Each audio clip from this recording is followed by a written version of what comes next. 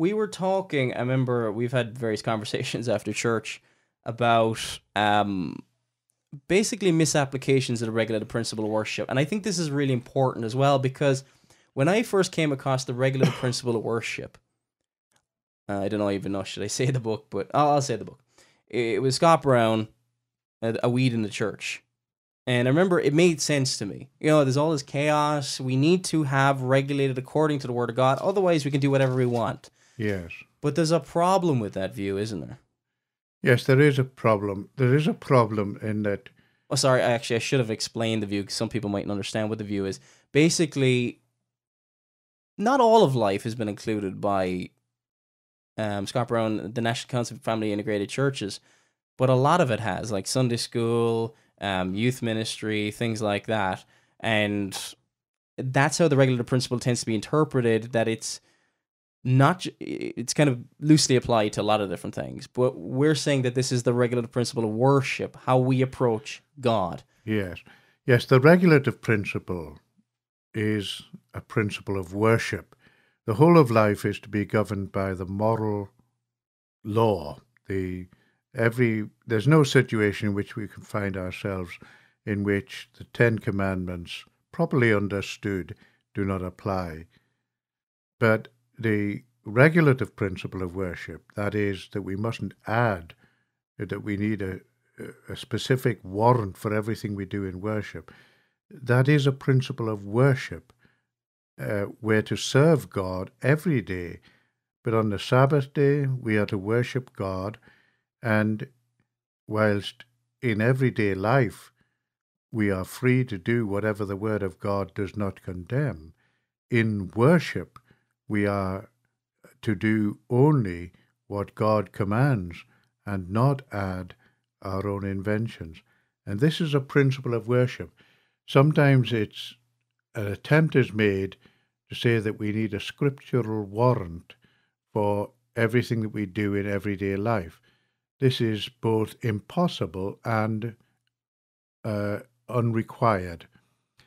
Sometimes it's applied, for example, to the question of the role of women. That if a role for women cannot be found in Scripture, then it is assumed that she may not do that. But let's apply it to men as well as women. Where are men who were computer programmers, for example, or aircraft pilots in the Scriptures? They weren't. But these things are perfectly legitimate because they're not condemned. But when it comes to worship, we need positive ordinances from God in order to know how to worship Him. And it falls under the sphere of education because I think this is where it impacts the most. Like Sunday school being lumped in with youth, kind of a children's church, and we both don't agree with children's church. You know, taking children out of the service. Can you just explain what is the difference? Because it's been, I think it's probably annoyed me a lot over it, just reading a lot of articles. The two have been put in the same, Sunday school and children's church. What's the difference? You know, like if you're gonna. Yeah, well, during the worship service, the children should be present. They're part of the congregation of the Lord. But there is no prohibition as regards instructing children according to their age level and ability in the truth of God. It didn't begin with Robert Raikes and the Sunday school movement. It began a long time before that. There are instances of children being taught by other than their parents back to the time of the Reformation, the time of Knox in Scotland. It happened in Geneva. There was no unified view, and I think that's one thing I've noticed. Though they had different views, what best way to do it, and often it was dependent on their circumstances, which is right because you know, like you were talking one time to me, like about the normative principle as regard to life. Yes, that's right. The normative principle applies to life. The regulative principle applies to the worship of God, and the attempt to apply the regulative principle to life is impossible and snags the consciences of sensitive Christians, and it weakens the regulative principle when it comes to worship. But How exactly? Just, give an example maybe. well, because it's impossible to apply the regulative principle to life in general. For what job you pick or anything like that, or Yeah, because that whether is a they spiritual decision. Yeah. What decision you make. What job you serve in. It could be an immoral job. Yeah. I was in an immoral job when I got saved. I was working as a betting shop manager when the Lord saved me. Yeah. So to continue in a gambling shop wouldn't have been right.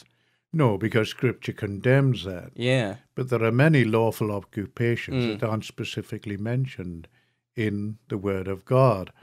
And they're not wrong because Scripture doesn't positively sanction them. They're wrong if Scripture clearly condemns or condemns some aspect of them. But so the normative principle applies to life in general. But the attempt to apply the regulative principle, because it fails, it inevitably leads to a stretching of the regulative principle as misapplied to everyday life. And that same flabbiness is then applied to the worship of God. So we want a strict regulative principle as regards worship and not attempt to apply the regulative principle to the whole of life. As far as the instruction of children is concerned, many worthies like Matthew Henry and Jonathan Edwards have had meetings for young people and children where they taught them the truth of God. The fact is that in the Reformed tradition, there are various ways, as you've said, of educating children, including educating them in the Scriptures and in the knowledge of the truth. The parents are always to be paramount, but at different times and in different situations, whilst there is general Reformed agreement as to the end in view, they do differ as to the practical arrangements and how much other people help in the exercise. And as general principles, I suppose you can take of how much to get people involved, or how much, the parents shouldn't offload too much. That way they're not even bonding with their kids. But there's a general principle rather than, again, the regulative principle. Yes, that's right. There's a general principle that the parents have overall responsibility, that they shouldn't delegate more than they need to, in the sense that they shouldn't become lazy. And others helping them, it should be in such a way that the parents have to be involved in knowing what's going on. But there's no prohibition from delegating to other adults to act in loco parentis and teach the children the truth of God. It's damaging, because I knew how my thought process was going through this. I was like thinking, well, can you have schools? I didn't really verbalize it, but I was thinking it. Can you have schools? Can you? And after a while, it just kind of started to unravel. I was like, you can't. This doesn't really. It's not consistent. And there's kind of a movement of homeschool only. No schools, no colleges. It gets very fragmented. There is Christian liberty, is there not? There is Christian liberty. The Scriptures require us to bring up our children in the nurture and admonition of the Lord. But we are at liberty to ask others to help. Christian parents can come together. They can employ a teacher. They can form a Christian school. If you've got to say that each unit has to be separate, well, and it neglects, doesn't it, the church as being a body. It just treats it as an institution. That's right. And it's like, they treat it like, oh, well, the state is encroaching in us. Well, don't let the church encroach in us, like it's some tyrannical, rather than trying to help. Yes, that's right.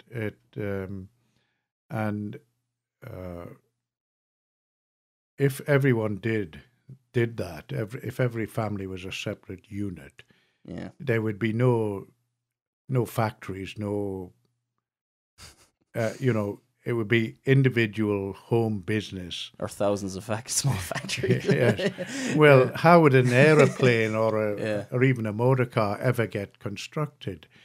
Because there's certain expertise. One, like, if we're talking about families, Yeah. there's going to be one father, we'll say, if we're going to use the plane analogy, is an Yes. aviation genius. Yes. And you want your kid who's 10 years old to maybe learn it early. Yes, that's right. Yes. It's a pooling of resources Mhm. in the joint enterprise, which really the Protestant reformers did approve of. They didn't approve of everyone being completely isolated as a family unit.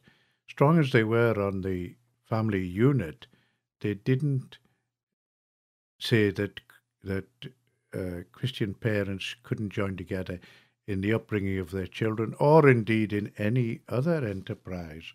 There were many other enterprises where they worked together. So the idea of each family being an isolated unit with the father self-employed and all the children working for him, whilst it might suit some people, it is not Mm. a standard model, one size fits all. And the applications, like, just to point out, like, in the movement, there's various degrees of how this is applied.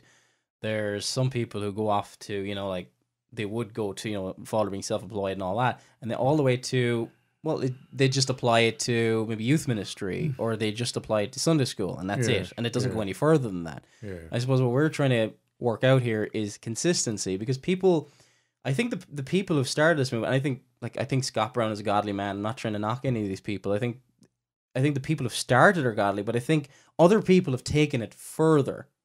And I think that's where it's become incredibly damaging. Does that make sense? Yes, it does. And we're always looking for an answer, and, the state of the church.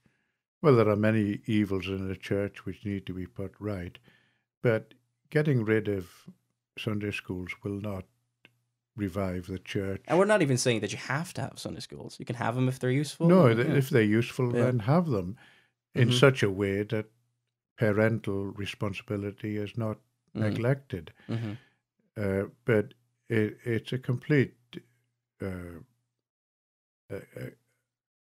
completely wrong to think that getting rid of them will transform the church. It'll make very little difference.